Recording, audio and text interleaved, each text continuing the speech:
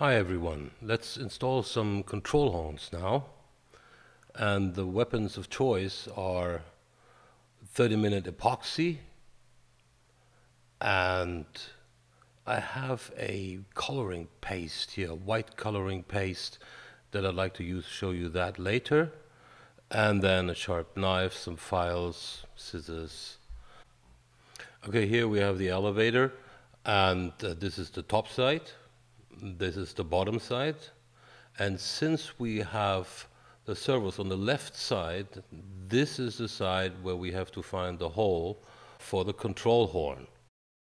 Here I will not use a soldering iron to open up the foil, but a knife, because I want to cut a bit of a larger hole around the slot that can be seen here quite nicely when you look at it. Okay, it's open, and this way the epoxy can make a good bond here with the wood and form a good support that way. It also says in the manual there are two different horns, and the one with the two holes in the bottom is for the rudder, and with the one hole there, that's for the elevator. Here's a question for you guys. How do you mix epoxy? What do you use?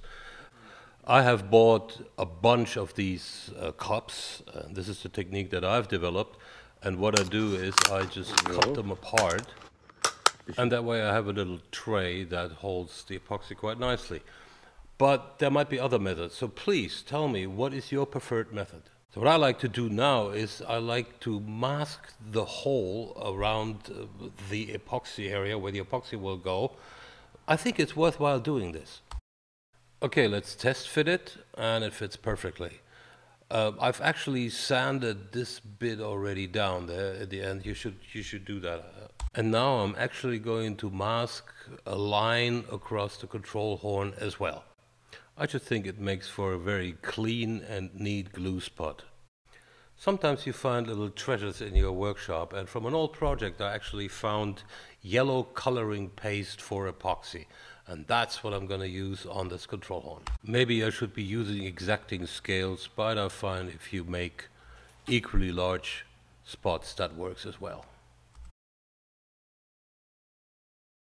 You can treat the coloring paste like additional resin, so just add the hardener to the amount that you put that paste in. Now look at that epoxy resin. I don't know about you guys, but I just really love it. So here's the hole, and now we can add the glue or the epoxy resin to it. Be sure to work it in deep into the hole. I'm not sure how much of a hole there is, so I just fill it up. It pays to work very thoroughly here, and don't save on epoxy. Just imagine the brutal forces of that 60 thrust engine that this little control horn will be exposed to when you do those power 3D figures. Now let's add the control horn and make sure that it is exactly at a 90 degrees angle. Here I'm pushing the epoxy up. Since I've masked the horn, I can now work easily, and it's going to run down again, so I'm pushing it up quite a bit and then let it sit. I have let it settle for a couple of minutes, and then while the epoxy is still not cured, take the masking tape off. See, just like so, at an angle away from the elevator and the horn.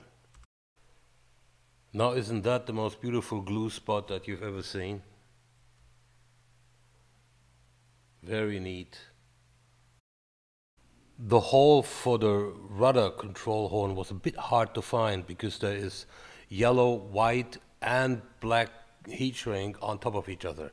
So I cut it out a little larger, but that won't matter because now I'm going to use black coloring.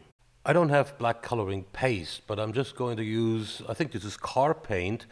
It is on epoxy basis, so it shouldn't be a problem. It will be a little thinner, so that the glue might be a little more transparent, but with black paint that shouldn't be a problem. By the way, my family loves sushi and they order it all the time, and we always use our own chopsticks, and so I keep these for mixing my glue. Again, I'm using quite a bit of epoxy. I want to completely fill up that hole. I don't know how deep it is actually. So until nothing goes in anymore, and then add the control horn. Then fill out the hole and work it up all the way to the control horn again to make a great and strong glue bond. Again, when you're done shaping the glue spot, take off the masking tape after you have let it sit for a while.